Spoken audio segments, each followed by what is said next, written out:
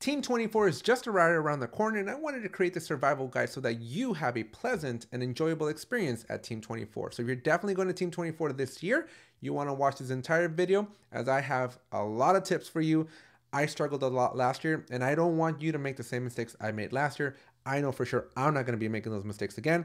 So we are going to kick things off by talking about the hotels. But before we do, make sure you subscribe to the channel, check out the merch store, and if you want to help support the channel, there's a link tree in the description down below. So make sure you check out that link tree. And let's jump into tip number 1, hotels. All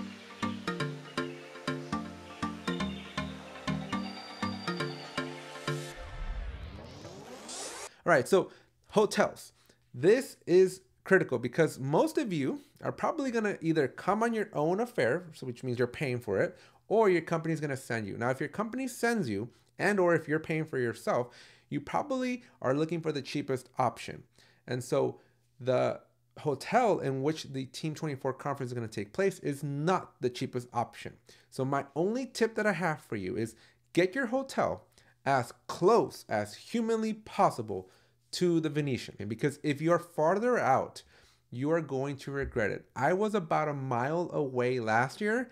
I was one street over and down a little bit, and trust me when I tell you, that was too far. I had to take a shuttle in the morning. I would get dropped off at this mall across the street. Then I would have to walk through the whole mall, go up and over escalators, and it was just like a whole thing. Then I had to cut across the entire Venetian just to get to the back end.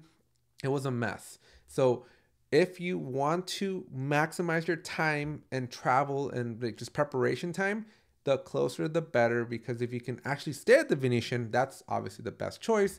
Obviously, it's going to be the most expensive choice, but trust me when I tell you, you want to be as close as humanly possible. Now, why? Why do you need to be as close as humanly possible? Because you get to the event and then you leave the event at the end, right? Well, there's a lot happening in the event that you're going to want that hotel to be as close as humanly possible. Number 1, you want to be able to drop off your things. There's a lot of swag, and we'll talk about swag in a minute, so make sure you subscribe, make sure you like this video, and make sure you stick around for the whole video. But we do get a lot of swag. There's a lot of vendors out there. Last year, I had heard that it was the first time that we got back to normal, where there was like a normal amount of people, a normal amount of vendors, and a normal amount of attendees. I would expect them to either stay at the same level, if not invite even more people. So needless to say, there's going to be a lot of stuff for you to get. And so you want to make sure that you have the ability to drop off your stuff, because I still have lines on my back from my backpack being heavy, from all the bags I'm carrying that are heavy. And so if you don't want to be lugging around 10, 15, 20, 30 pounds of stuff, you want to be able to drop those off. Now, granted, these are daily, right? The event is 2.5 days long. So you will have opportunities to go back, but that does limit you on what you can carry. So if you're going to bring your laptop and chargers and stuff like that, that's already some weight on your back, and you're walking a lot. So this brings me up to another point where we're going to talk about later about shoes. So make sure you stick around again, because we're going to be talking about shoes in a minute, but there is a lot of walking involved, and there's a lot of just load on your shoulders and on your back, and you just want that relief. So having that hotel close by is going to allow you to go drop things off in your room and come back without missing too much. And obviously, the farther out, if you got to take a taxi, the less likely you're going to go, and maybe you'll go and you'll stay and you won't come back and you'll miss out on a lot of the events. So closer, the better. Next, freshen up. We are doing a lot of walking here, a lot of walking and a lot of talking. And so you may want to freshen up a little bit, right? You might want to go hit a quick shower or brush your teeth, whatever you need to do. There's a lot of walking, a lot of sweating. This is a desert in Vegas.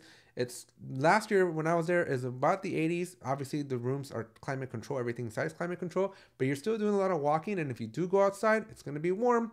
And so you may want to be able to freshen up and just, clean yourself up here. So because there's a lot of talking, a lot of networking, and you just want to be as hygienic as possible. Next, having your room close by allows you to relax for a bit. There is a lot happening, a lot of noise, especially in the expo hall. There's chatter everywhere. And I remember just going back to my hotel at night and my head just ringing from like all of the talking and all of the noises. And there are some quiet areas that you can do, but you're going to have to either still be seeing a bunch of people, because this is a hotel after all, in Vegas. And so there's a lot of just non-conference people, a lot of non-conference traffic. There's not a lot of places to sit other than if you're going to play or gamble, which I don't recommend because gambling is a taxation for the mathematically challenged. But needless to say, it's either you on the floor or fighting for some very, very limited seating space available. So again, having your room, being able to just take off your shoes, sit down, relax for 30, 20 minutes is going to be a blessing, especially after 6-7 hours of just constant noise coming at you all day long. Again, you could go to your room, but if the farther it is, the less likely you're probably going to make it. So that's that. Now, on this traveling part, right, my favorite reason and the reason why I'm not making that mistake again is all about the taxis. I live in a place where we don't rely on public transit a whole lot, and Las Vegas does rely on taxis quite a bit. So if your room is not within walking distance of the event, you're probably most likely going to need some sort of a shuttle or a taxi. Now, the shuttles, it was great for me because I can get to the event, but they wouldn't pick me up. So on the way back, especially because a lot of these events, even though the conference ends fairly early in the day, there's still a lot of things happening beyond 5 p.m. And so you will most likely be at the event late into the night, especially bash night. That thing ends like at 11 p.m. So there's going to be a lot of opportunities for you to have to walk in the darkness. And so taxis is really your only option, especially since those shuttles aren't going to be running at 11 p.m. And so the taxis, there's a long line. So one of the things that I noticed was that there's dedicated taxi sections at the hotel, but they're so freaking long. And like I was waiting for like 30 to 45 minutes just outside, super tired, still chugging along my 30 pounds of swag. And so just avoid that if you can. The whole taxi thing, even though it's Vegas is streamlined for taxis, the way it works, at least last year, was super inefficient. At least, well, not inefficient, but there's a lot of waiting, right? There's a lot of like, you got to wait. And then you're compelled to like tip the people that are there flagging the taxis down for you. So do the Uber if as another little pro tip, side tip that I didn't even include in my list. Uber if you can, because you have a little bit more control there, but avoid the taxi scene because they're rude, they're creepy. It's just not an experience I ever want to redo again. So which is one of the reasons why I'm actually driving there, to just avoid the taxis altogether. So that's it on hotels. Let me know in the comments if any of these are something that you've suffered before in the past. And these tips will apply to even beyond the Atlassian conference, right? Just anytime you go to any conference, these are some good pro tips there. Let's switch over to clothing. So wear comfortable shoes. I was walking on average about 15,000 steps a day. You don't want to be in high heels for 15,000 steps. You don't want to be in dress shoes for 15,000 steps. Your feet are going to hate you. And so wear comfortable shoes. Nobody's looking at your shoes. Do bring a nice pair of shoes though, because there are events, and we'll talk about this in a second here. There are some dinners, there's some nice things happening every once in a while. But for the most part, you want as comfortable as shoes as possible because you are going to be walking a lot. And so unless you want blisters and your feet hurting like crazy, wear some comfortable shoes. Wear comfortable clothes as well. This isn't a beauty pageant. Nobody's there dressed to impress. Again, there are some couple dinners and stuff like that where you may want to, spiffen up a little bit. But for the most part, during the sessions or during the expo, everybody's just wearing t-shirts. Almost everybody's wearing some sort of a branded t-shirt and just some jeans, some pants, right? Just something easy, light, something that you're going to be comfortable in. There's a lot of walking. You don't want to overheat yourself. And even though we're in Vegas, you might want to bring like a little light zipper jacket for if and when you do go outside. You want something light. You want something you don't want a sweater. You don't want something huge or bulky, because then you're just going to be carrying that. And you're just going to add that to your load of swag and everything from the previous section. So wear comfortable clothes. No need to be uncomfortable here. No need to have the tie. No need to have any of that. Unless, again, you're going to some sort of a special event or special dinner where you do need to impress a little bit. But for the most part, at least during the regular activities, the planned activities for the conference, comfortable dressing, much required. You are also going to be getting a lot of merch. There's a lot of swag. These vendors, not only is it t-shirts and bags and bottles and a bunch of toys and a bunch of different things, you're going to be having a lot of stuff. These vendors give out a lot. And almost every single vendor has stickers at a minimum, or they got something going on. Make room in your luggage. I flew Southwest in the past, not to this conference, but usually when I go to conference, I fly Southwest because I get my 2 free luggages. So I take a luggage literally basically empty because I know it's coming back full on the way back. So when you're packing, don't take a fully just full suitcase because you're going to regret it because you're going to have all this stuff and you're not going to have an ability or an easy way to transport it back. So make sure you plan ahead and leave yourself some room, whether that's an extra luggage or just empty room in your luggage. You're going to want some room for all that swag because trust me when I tell you, there's going to be a lot of swag. So make sure you plan appropriately for that. And then finally, just do bring some business casual attire, right? Because there are some dinners. There's going to be like the bash party. It's a themed event. I forgot what the name of what the theme is, but every one of these vendors might have some sort of a special attire that you should be wearing. So check those out. Check them out beforehand so you can dress appropriately. Don't be surprised like I was last year when it was like an 80s night and I brought nothing 80s related. And so everybody's kind of does, not everybody, I would say the majority of the people, especially the ones that took tip number 1 to heart, where their hotel's close and they're able to go back to their hotel to change. Those people will definitely be in their themed clothing. I didn't want to make the trek back to my hotel because I didn't have a shuttle or I didn't want to take a taxi back. So I just stood there for like 5 hours waiting for the bash party to start. And so obviously I was just wearing whatever I was wearing that day. So again, number 1 really does influence number 2 quite a bit. Now let's go talk about swag. There's going to be a lot of swag, lots and lots of swag. I can't stress how much swag there is out there. Go find the vendors that have bags first. You want to get the bags because what you don't want to be doing is carrying your swag like this, and you don't want to be walking around everywhere carrying swag. So make sure you go get some vendors have bags. So go find them first. Ask, because the bags, you can start stuffing all your swag in there. And again, now going back to tip number 1, if you have the hotel, you can go drop them off, come back, keep going for more. Now, the vendors are there to build connections, right? So they are there to sell you on stuff, right? So just be kind, be nice, and hear them out. It's usually a minute or two, and there's usually a lot of people, so they're trying to get through as many people as possible. But at the minimum, they just want to scan your badge, so show them your badge, and then you can grab your swag. Now, there are opportunities where the vendors do just want to give their swag away. So just simply saying like, hey, can I have this? Like nobody's going to say no to you. So don't be afraid. That was one of the things that I was the most shy about, was like, I really wanted that swag, or I really wanted this thing, and just being afraid and not approachable. Don't just steal. Don't just like grab it. Like definitely ask. They're going to give it to you. They're more than happy to give it to you.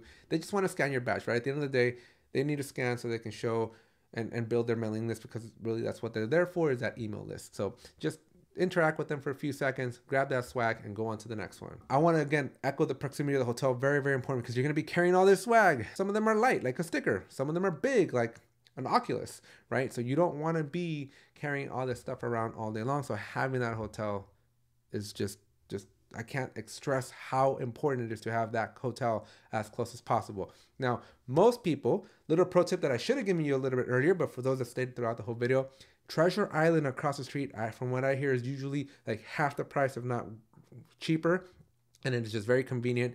There's like a pedestrian bridge that you can walk across, and so you don't even need to cross the street. You don't need to go deal with the Las Vegas noise down there. It's just from the Venetian straight across, and you're there at Treasure Island. So that is a really good option, but again, within proximity, the better. All right, now let's talk about the important things. Let's talk about networking. When you go to this conference, I've been to so many conferences, and I always went with the idea that I wanted to go learn. I wanted to go and attend the talks and learn how to use Jira better and Confluence better. And this year's going to be all about AI and JSM and whatnot, ITSM. That's great. Keep in mind that all of those things, because you're a paid customer, all of them are recorded. So what I would recommend you do is talk to people, talk to other people, be there to interact. I go to the Atlassian conference. I haven't even looked at the sessions yet. We're 2 weeks out. I couldn't tell you a single session other than the keynotes. The keynotes is the only one that I don't miss out on, because that's where all the product announcements are made, and that's where like all the cool people are going to be, like the guests and whatnot. So I go to the keynotes, but I haven't looked at a single session. I don't even really care what the sessions are. I'm going to catch them on recordings after the conference. So I'm there to talk to people. I'm there to meet people. So that kind of goes on to the next one. We are, as creators, as the Atlassian creators that we are, there's quite a few of us. There's like 60 of us. We're all gonna, most of us are gonna be out there in full force. So if you see a content creator, if you see like a YouTuber who makes these contents, approach us, right? That's what we're there for. We are there not to learn, because we kind of know the tool already. We know a lot of it already, and we get early access to all the cool functionalities already. but we're there to network. We're there to see each other. We only get to see each other literally once or twice a year. So we're there to just, be together, spend time together, share more memories together, build our bonds together. And I went last year as just this like lonely YouTuber that I just made Jura videos, right? Like that was it. And it wasn't until I got there that I saw other people that were kind of in a similar journey. They were just, everybody was an island of islands, right? Where everybody was just kind of doing their own thing, and we all knew of each other. But at Team 23 last year, we really came together and bonded, and we've created the Jura life, right? This whole thing here wouldn't exist without Team 23. And so you never know what's going to come if you talk to people and the opportunities that are going to be presented to you, if you just go outside your comfort zone and talk and network and just really be in that moment. Because if you just go to the sessions, yes, you're going to learn cool new features of Jira and Confluence and Atlas and Compass and all the products. But that is such a miss on what this event's about. This is called Team 24. Focus on the team aspect and really go and talk to people. Also, on a very similar note on team, some of people, like me, myself included, I'm a team of one, right? So I'm going to be there. Luckily, this year, I have the creators that I'm going to be hanging out with, but almost everybody else, yourself included, might be there with your company team. And so I would say, reach out to people. If you see somebody just having lunch alone and you guys are in a group, invite them over, because it is a lonely experience if you go to these conferences alone. It is a very, very lonely experience. And I was there last year as a quote unquote loner, right? I didn't have anybody. And when you're shy, when you're an introvert, you don't necessarily want to talk or approach people. It's really hard to do that, breaking the ice type of thing. So if you're there as a team, be on the lookout for folks that are just, you're consistently just seeing being alone.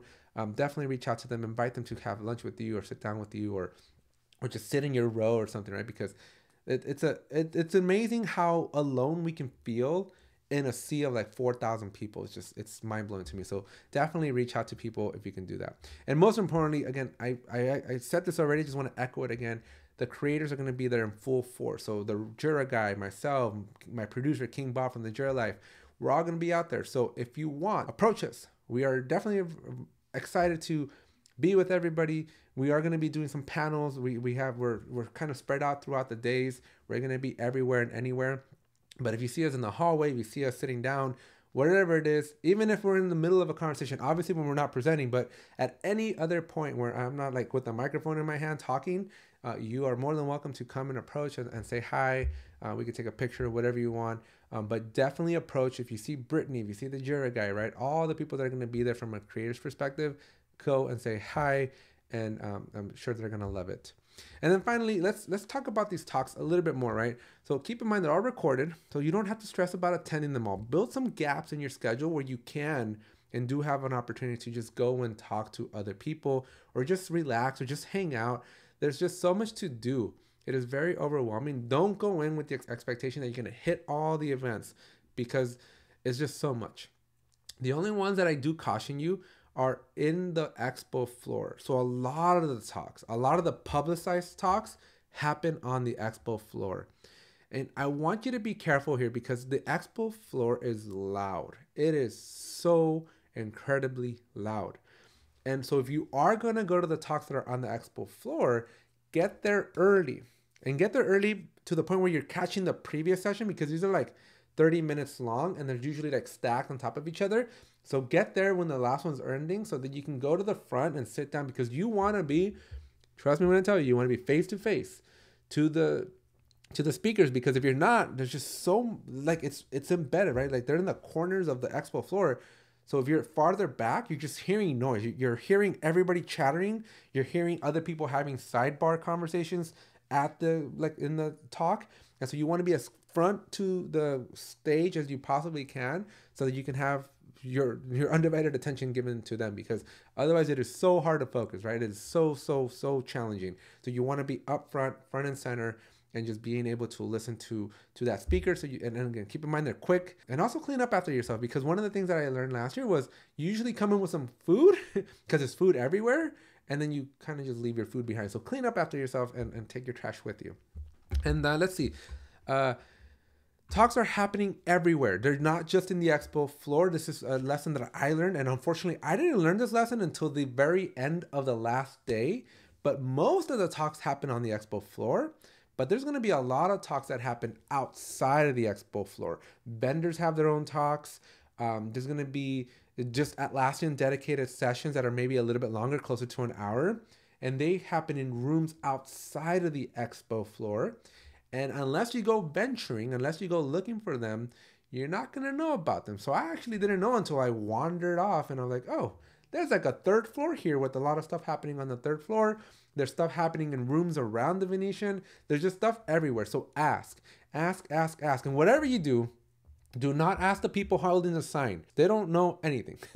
I know it's rude and mean of me to say that, but they literally don't know much about anything. So ask like other attendees.